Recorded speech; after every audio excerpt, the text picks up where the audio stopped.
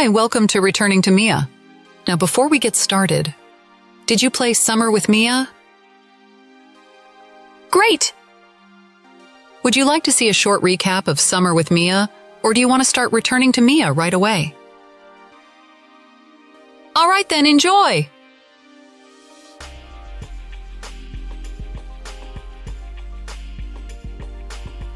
And that's pretty much it? Roll it!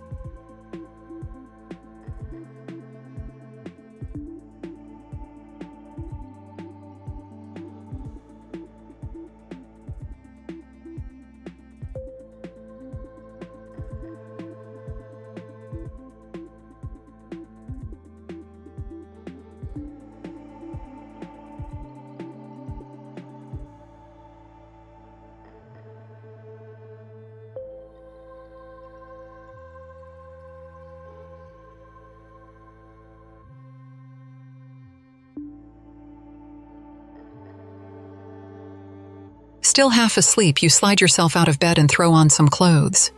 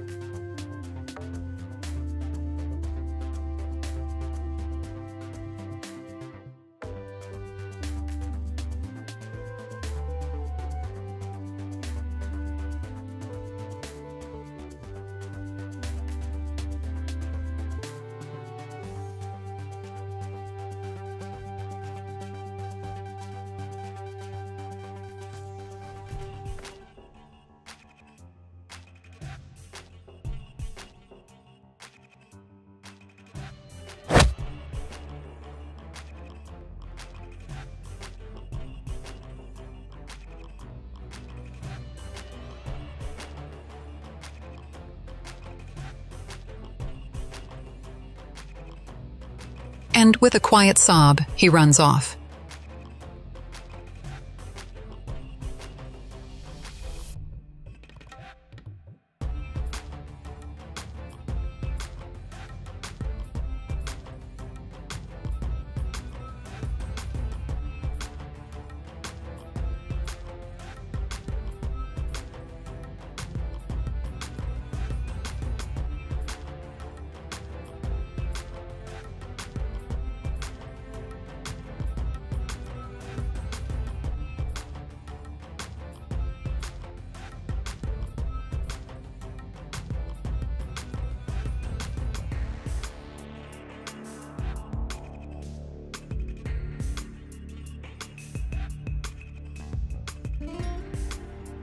You rush back home to talk to Mia about what just happened. As you enter the front door, you race upstairs to her bedroom.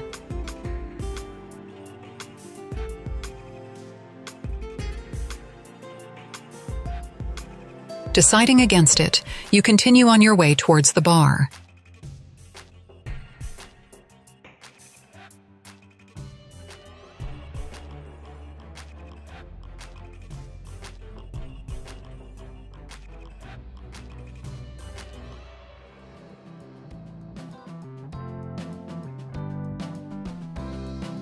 Stroll on your way back home.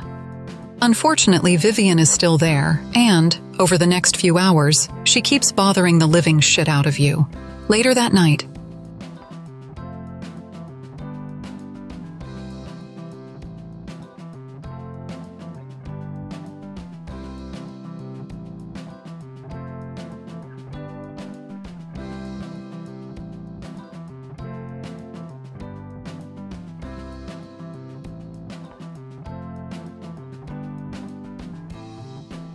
excusing yourself from the table, you walk upstairs to your bedroom.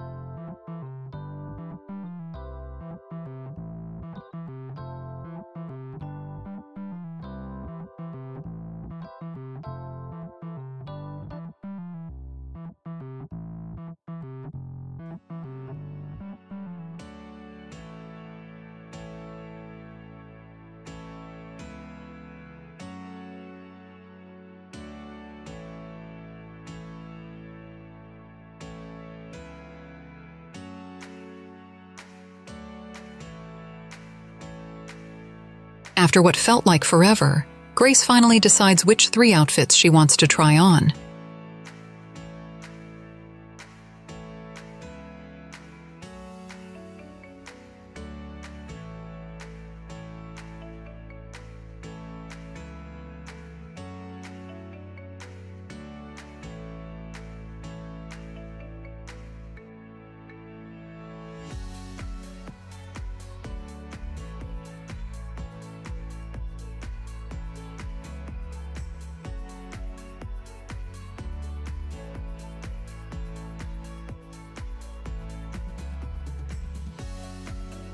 Suddenly, the stall beside Grace opens up.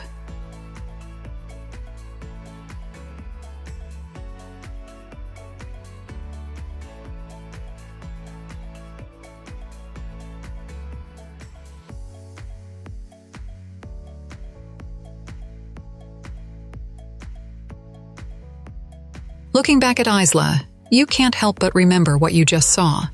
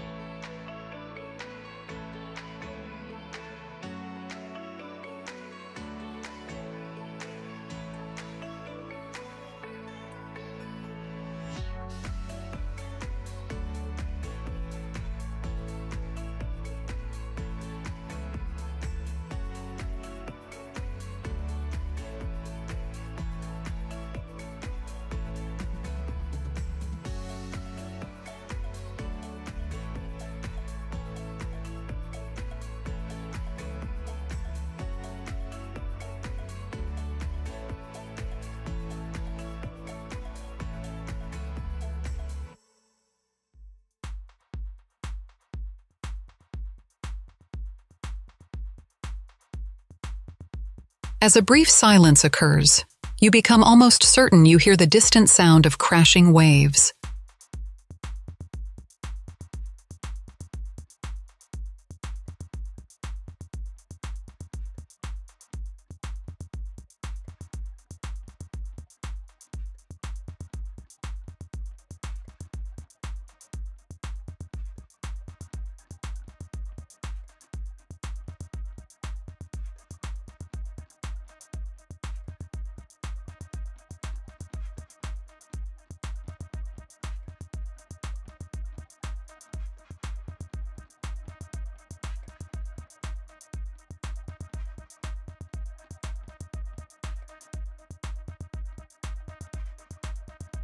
Before you can finish, you hear the beep of a call that just ended. Uncomfortable with Cindy's decision to sleep the night at the beach, you call her back. But she doesn't answer.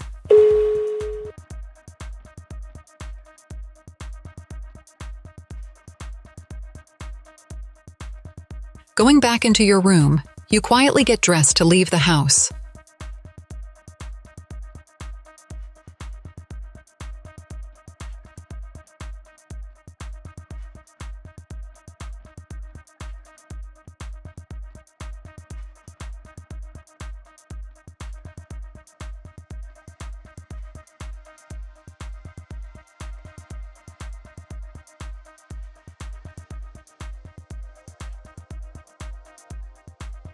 As she says that, you feel a pang of guilt shoot through you.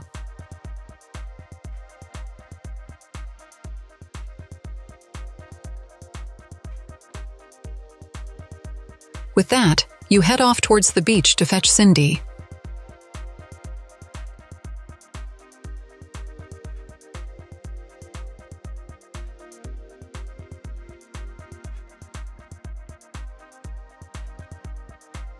Unresponsive, you nudge her a little harder.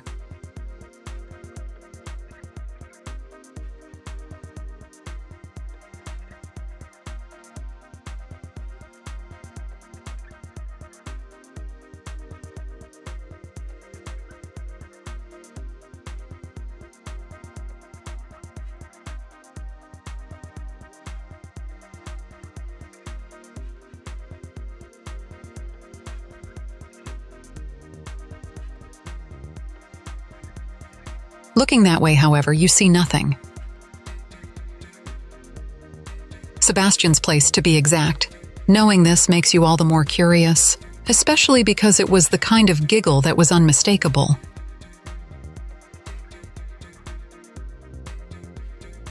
Trying to push the thought aside, you turn to walk home. However, you soon stop. Again, looking back in the direction of that distinct giggle, and just as you were hoping it wouldn't, your curiosity gets the best of you. Crossing the street, you stealthily make your way closer and closer toward the noise. Before you know it, you find yourself at the back of his bar, crouched behind a wall. The now clearly distinguishable voices of two people are only feet away, and one of them sounded very familiar.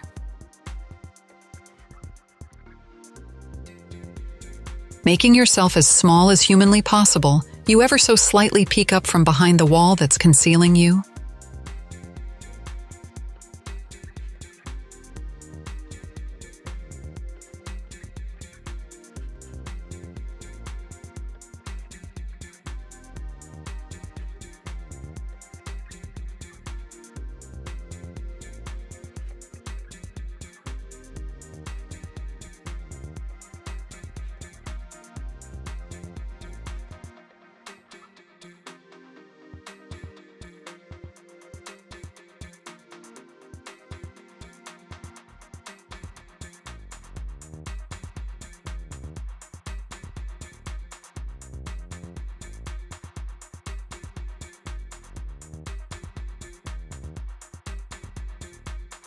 Leaning back out of sight, you find yourself completely shocked by what you just heard.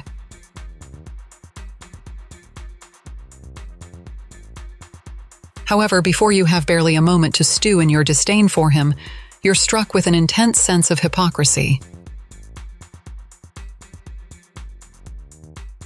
As you begin wallowing in self-pity, you hear footsteps approaching. Remaining as quiet as possible, you zip away from Sebastian's bar and out of sight. On your way home, you find yourself struggling to get the picture of Isla out of your head. A picture of her sitting at the dinner table, perhaps under candlelight, most definitely completely alone.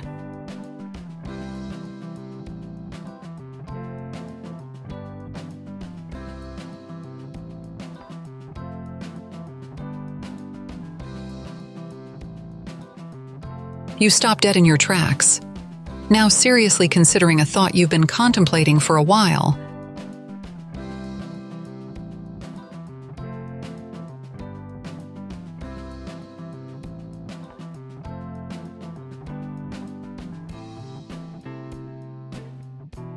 Turning on your heels, you start back in the direction you came from and set off towards Isla's home. A short while later,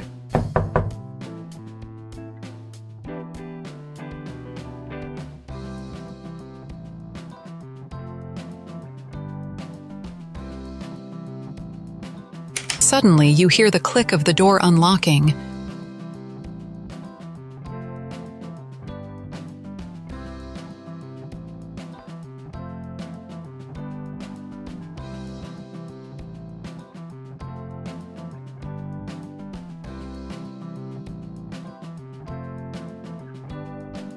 With a beaming smile on her face, Ellie skips off.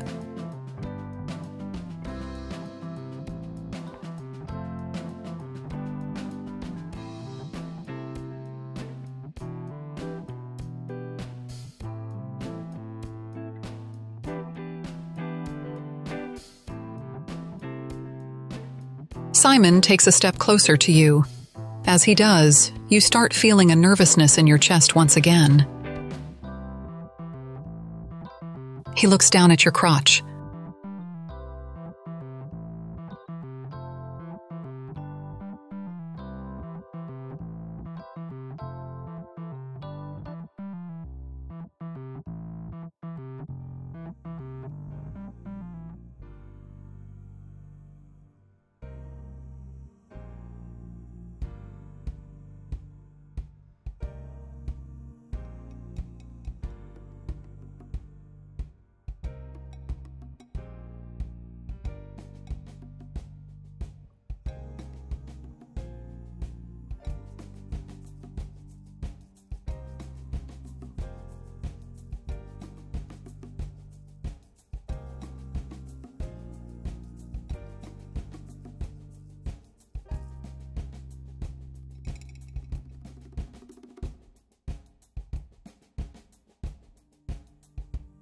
Grace looks to you with a somewhat sheepish glance.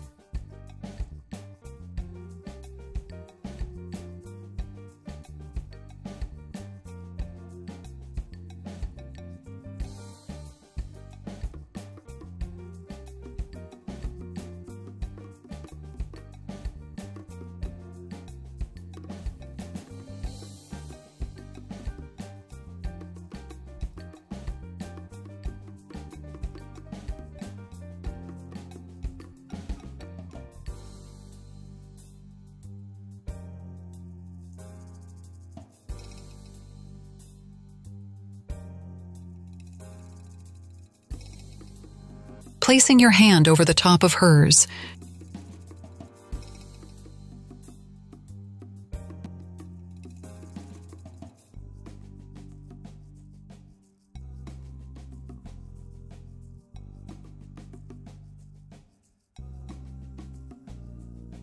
giving her a warm smile, you lift your hand off hers and head for the door.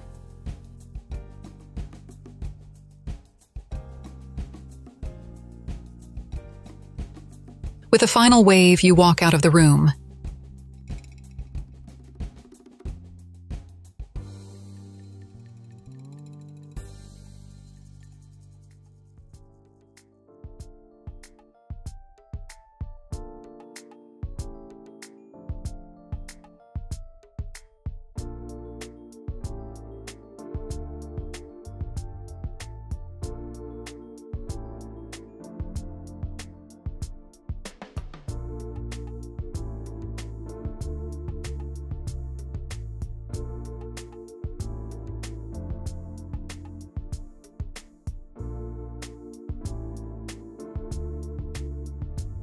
Walking over to the control panel, the man begins tinkering around with it.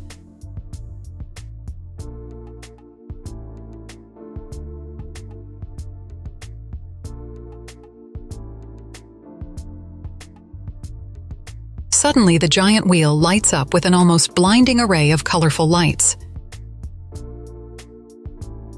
Leaning over Sadie's shoulders, the two of you gaze up at the Goliath and ride.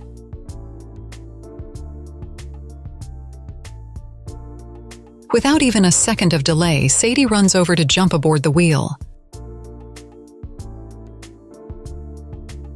Daring not to make her wait any longer, you quickly go over to join your girlfriend.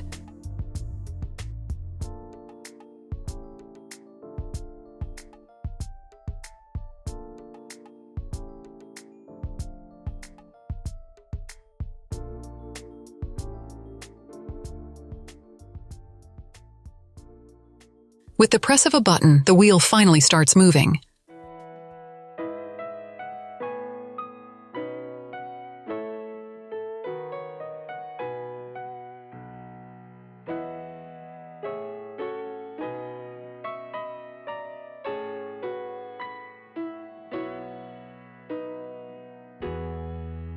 Remembering what she said to you during a previous heart-to-heart, Sadie stops herself from saying the word.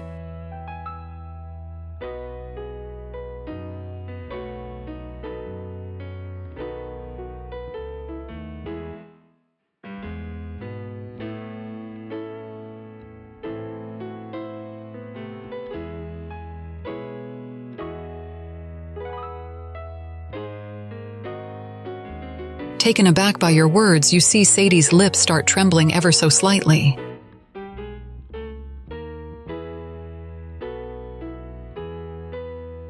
Unable to contain herself, Sadie lunges towards you and throws her arms around your neck.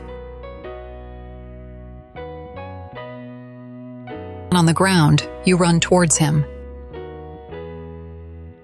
Dropping to the ground next to him, you can't help but first focus your attention on the piece of paper atop his chest. However, dealing with that is of secondary importance right now. First, you have to make sure he is still alive. With you, press 2 fingers up to the side of his neck and wait. Along with a massive wave of relief, you feel it. A pulse.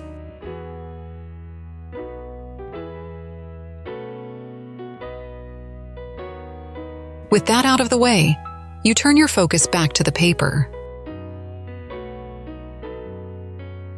Slim. However, you have to be sure. Reaching towards the sheet, you once again take a deep breath, and you pick it up. After a second of hesitation, you look at its content.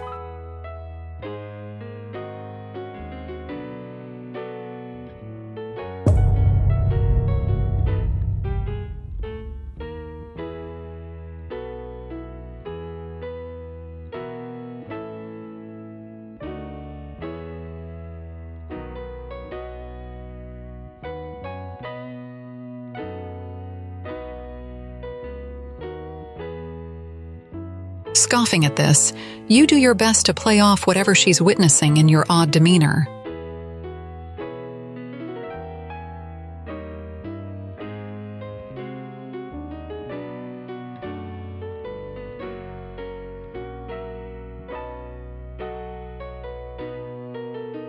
Clenching her first, Mia slowly swings her left hand around and towards your face.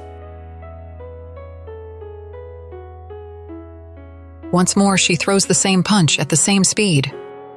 Like last time, you duck it. On the third punch, Mia swings her arm around much faster than she did the first 2 times. For the third and final time, you successfully duck underneath the punch in time.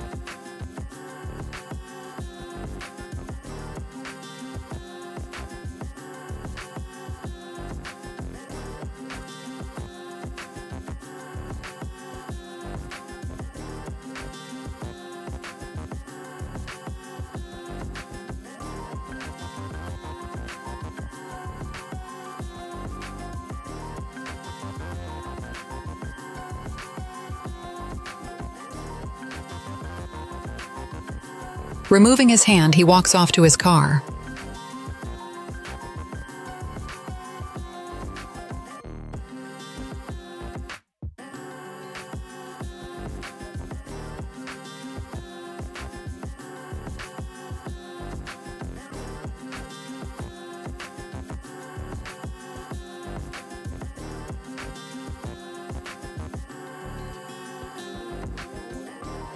Saying what he wanted to, Sebastian gets into his car.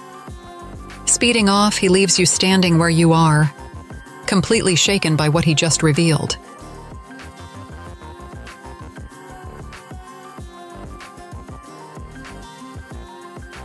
Grabbing your phone, you quickly dial Giselle's number.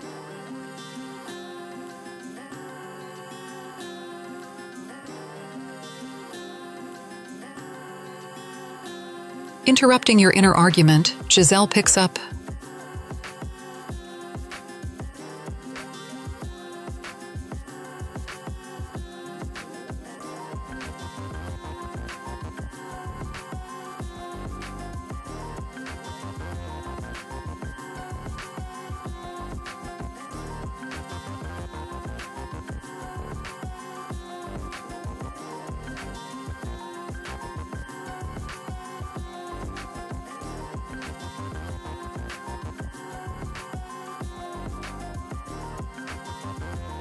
Taking a seat on the couch, she pats her hand on the spot beside her.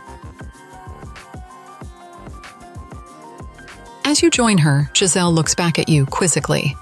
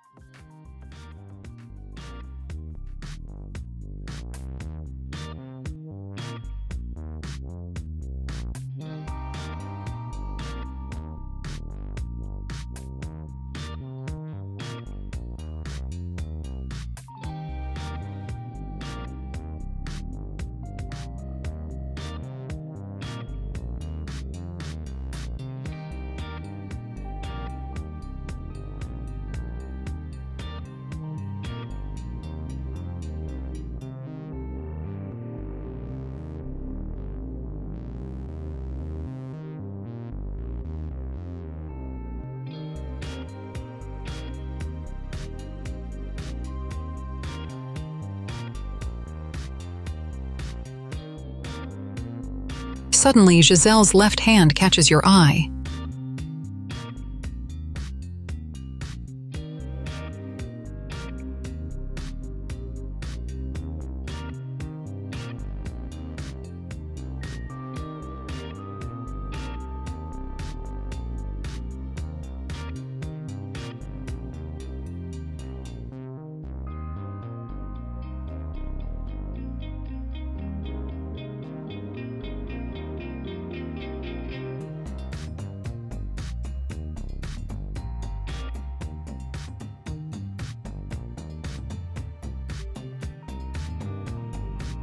Shocked by what Sebastian just said, your mouth falls open.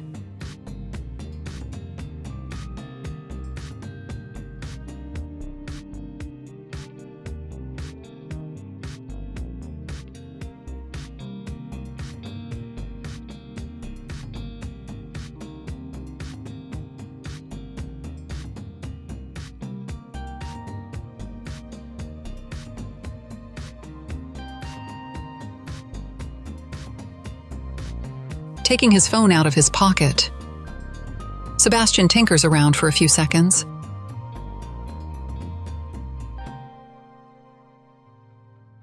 Holding it up to you, something starts playing on the screen.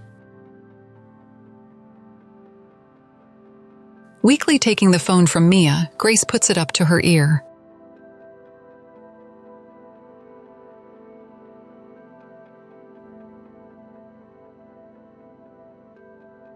Dropping the phone from her ear, Grace stands perfectly still. Her eyes glazed over, almost as if her brain is currently in another dimension.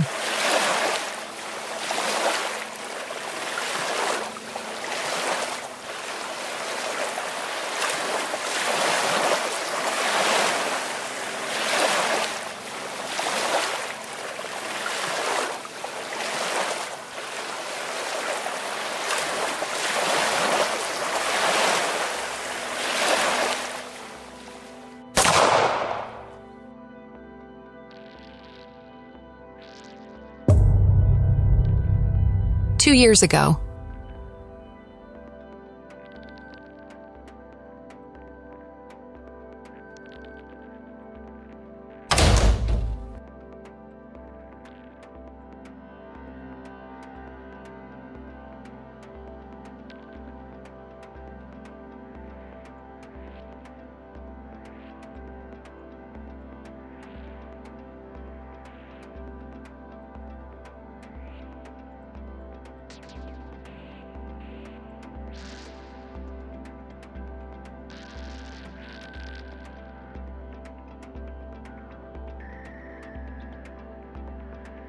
Moving away from the door, Stephanie quickly approaches Pete. With Stephanie merely a moment away from glancing at the monitor, Pete, as fast as he can, switches to his desktop.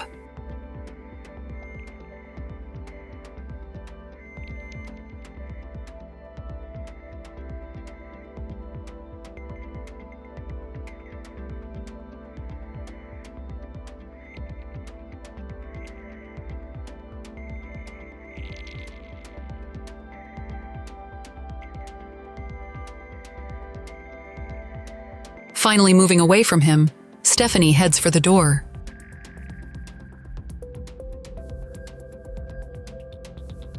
And with that, she closes the door on her way out.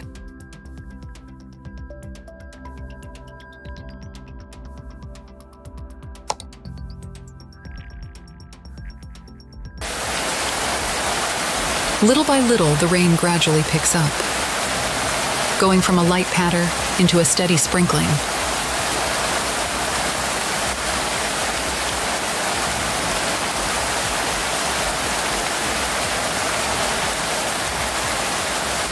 Mid-mumble, Sadie shifts her head to the side and sees someone.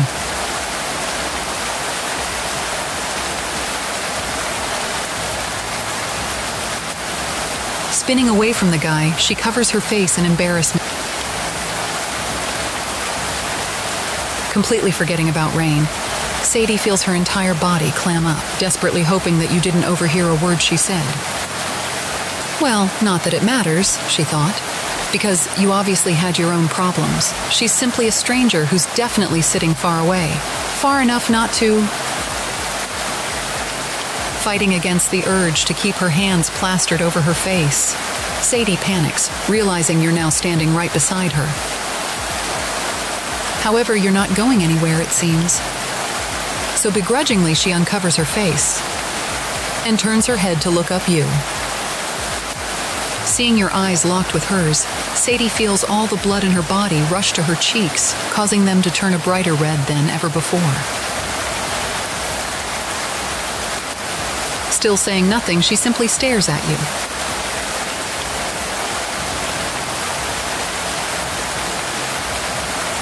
She instinctively blurts this out, not wanting you to think she's a crazy person. Unfortunately, it only made her look even crazier.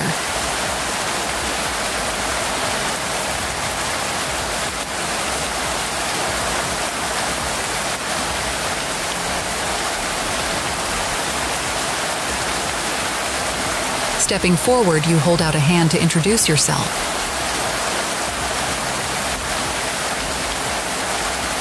However, your hand remains awkwardly. You pull away without saying anything.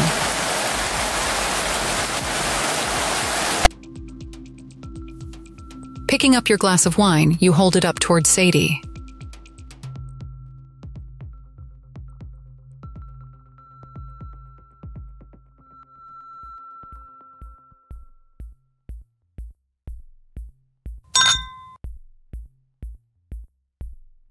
Over the next hour or so, but not that either of you are counting, you and Sadie enjoy your meal together, savoring the exquisite food that you, but mostly Vivian, cooked. Drinking the wonderful wine that cost more than you can afford, yet is still totally worth it. Conversing about both of your hopes, dreams, and goals for the future. Laughing at the inside jokes that you and her had made over the last year. And kissing among the golden candlelight that warmed you on this somewhat cool summer night. Simply magical, everything and more that you wanted it to be. However, before it ends, there's something you have to tell her, something that you struggled with before. Studying your expression, Sadie sees your demeanor has shifted to something a little more sorrowful.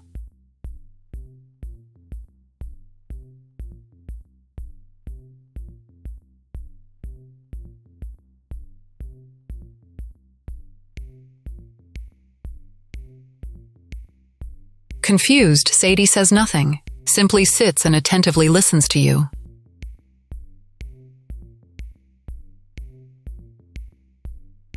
Again, she says nothing, not even a face to reveal how surprised she is to hear this. You take a deep breath, readying yourself to be honest with her about your fidelity, or more aptly, your lack thereof. Not that you'll tell her with whom, of course, but you'll confess as much as you can.